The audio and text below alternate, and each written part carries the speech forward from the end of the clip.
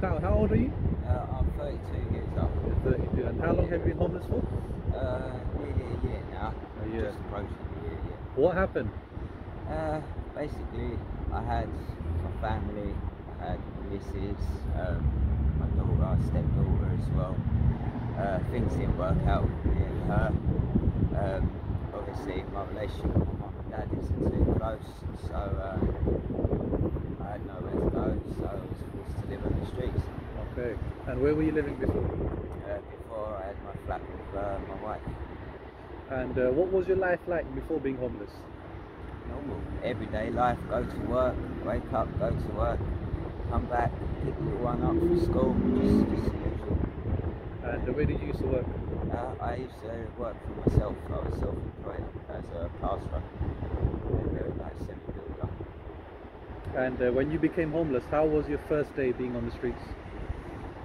It was tough, but I found some other homeless people around here that turned out to be long life friends now, so they made it a bit easier. What's the toughest part about being homeless? Struggling for food and trying to find ways to get by, to be able to eat, survive really. Where do you sleep? At the moment I'm sleeping in a car park. A charity organisation, a lady approached me, she was nice enough to give me a tent, so at the moment I'm in a tent with my sleeping bag. And what do you miss the most? Nice hot cooked meal and a nice warm shower or bath. Okay. And you know, if you switch roles with the people and with the regular people walking past you, and you saw someone like you, what would you do for someone like you? First thing I'd do is offer them a nice hot meal, maybe some money so they could get by. If I could, buy them a change of clothes and offer them a hot shower. Okay. To be honest with you. And being homeless for 1 year, what's the nicest thing someone has done for you on the streets? Nicest thing someone has done for me. Nice lady 2 weeks ago, my trainers were falling apart, so she bought me a new pair of trainers. Nice. So Okay. I'd say that's the nicest thing someone's ever done for me so far. And what's the meanest thing someone has done to you? Weed on me when I was asleep in my sleeping bag. Say that again? Weed on me when I was asleep. Is there any skills and talents you have that you feel potential employers could benefit from?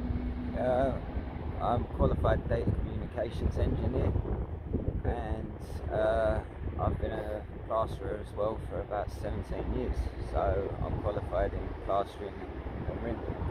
Amazing. And what gets you through the tough times? Just the thought of getting my life back on track and finding somewhere to live, somewhere warm, sheltered, and just solid accommodation, even temporary. If you could go back, what would you change? If I could go back, I would have not lost myself and stayed stronger and not left to the streets, found another way to get by rather than this life. Do you not have family that would help you? No family or relatives, not local. And the last thing is, what's your final message to people that are going to watch this video? What message would you like to give them about homeless people? We're not all bad. That's our final message. We are still human. But if you ever do become homeless, always make sure you find somewhere safe to stay, out of the way.